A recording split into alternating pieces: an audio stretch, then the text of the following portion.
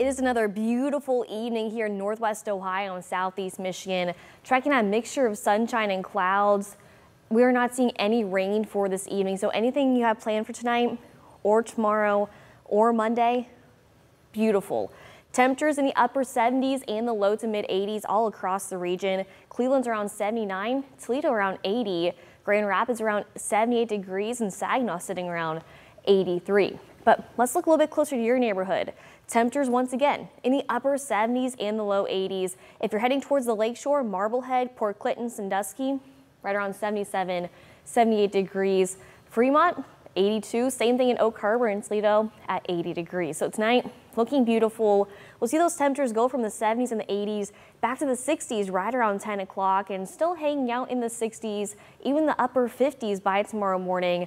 We'll see a few clouds increase throughout the morning, not tracking any rain, but could see a little bit more cloud coverage throughout the morning and throughout the afternoon. But by the evening, that mixture of clear skies and clouds, and still seeing those temperatures in the low to mid 80s. So still slightly below average, but a beautiful weekend. I mean, look at this. Here's 9 p.m., that mixture of clear skies and clouds, and we're in this low, even upper 70s for some of us. But overnight into Monday morning, a few more clouds will increase, but still once again in the upper 50s and the low 60s.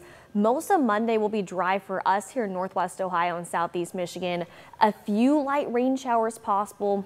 Nothing strong or severe, but you can see not lasting long. But if you're traveling over towards Cleveland, down towards Columbus, Cincinnati, Dayton, they have a higher chance for some rain chances. We're talking throughout the afternoon and throughout the evening. But let's fast forward into Tuesday, as we'll be seeing another chance for some more scattered showers and thunderstorms.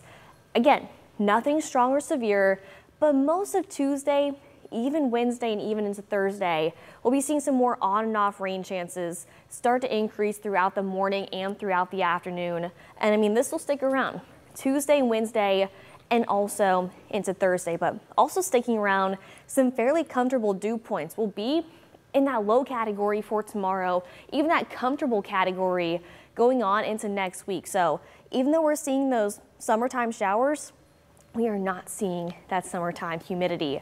Also, go check out that full moon tonight. It is called a thunder moon. It'll be rising around 9:07, so just after sunset, and setting about 5 minutes after 6 o'clock tomorrow. And speaking of sunset, there's that sunset, 9:02 p.m. That is 10 minutes earlier than our latest sunset. And how about this? The end of July, our sunset, about 8:52. Yeah, we're getting shorter and shorter amounts of daylight. But don't worry, we are not rushing summer. We're not rushing fall. But it is slightly mild for these next few days. 83s are forecasted high for tomorrow with that mixture of sunshine and clouds. Mid 80s for your Monday, low to mid 80s for the middle of the week with a few more isolated showers and thunderstorms Tuesday, Wednesday, and Thursday, but drying out for the end of the week and the weekend. There's that summertime heat starting next Sunday, back to the upper 80s, close to the low 90s. That's a look at your extended forecast.